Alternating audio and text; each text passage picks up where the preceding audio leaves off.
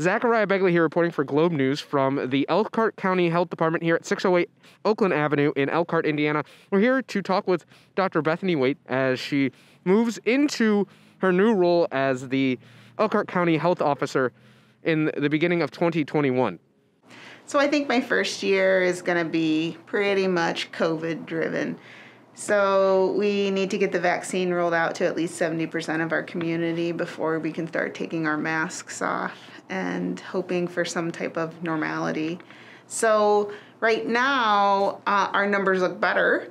And so the goal will be to keep our numbers where we're at. We're not going to be able to get rid of the virus. That's just not possible. Dr. Wait speaks on her role as health officer of Elkhart County. I'm a primary care doctor. We live by prevention. And so that's what I will bring to this particular job. So currently the health department has a couple of clinics where we help to keep young kids vaccinated. So we'll continue to do that, but we also are going to add some different preventative education along with that immunization clinic. So when kids come in to get their childhood vaccines, we'll try and educate them based on their age group. And then we also have a sexually transmitted infection clinic. And so that is a big portion of a health department, is to keep the sexual health of our population. And so a lot of education in that as well.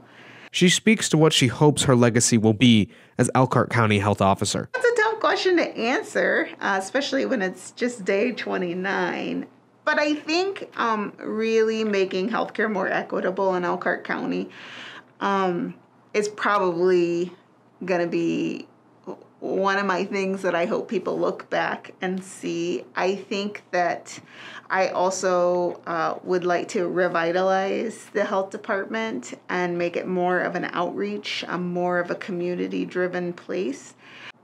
Right now, not all that many people know what the health department does for them, doesn't know what it could do for them, and I certainly would like to change that and make it more visible in general to our community.